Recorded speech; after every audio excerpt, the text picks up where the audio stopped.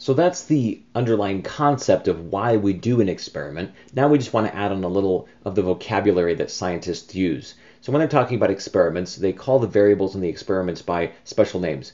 One of them they call the independent variable. And this is the variable that is being directly manipulated by the experimenter.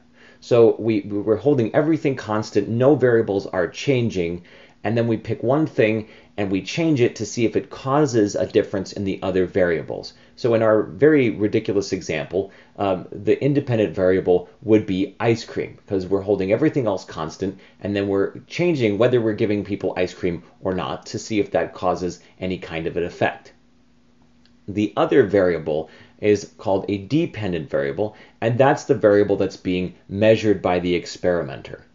Now, this is a little hard to remember in terms of what's independent variable, what's dependent variable.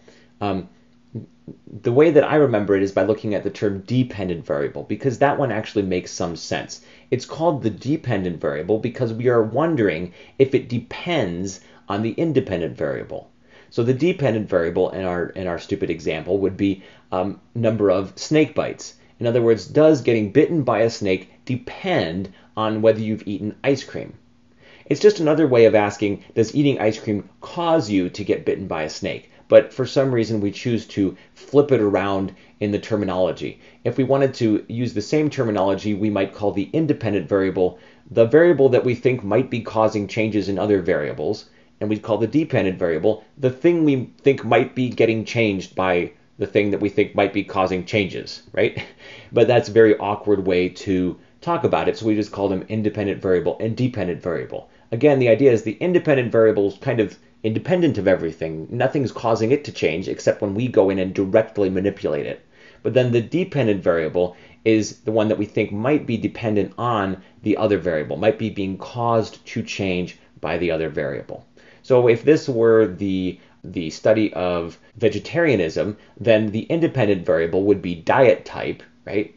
And the dependent variable would be your health. So we're going to directly manipulate the kind of diet that you have and then see what your health outcome is. So this would be a way of going beyond the correlational study that we looked like and turning it into an experiment. But of course, it's much harder to do on a widespread scale and for a long period of time.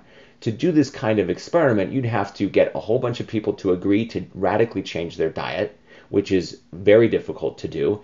And you'd have to randomly grab half of the people who agree to do this and have them eat one diet, have the other people eat a different diet, and then you'd have to follow them up for potentially 10, 20, 30, 40, 50 years to see what the long-term impact is on their health. So we do conduct experiments like this, but they're very expensive. But we do them because they can yield much more valuable results. We can actually say something about whether this particular diet causes a difference in your health outcome, whether this independent variable causes a difference in the dependent variable.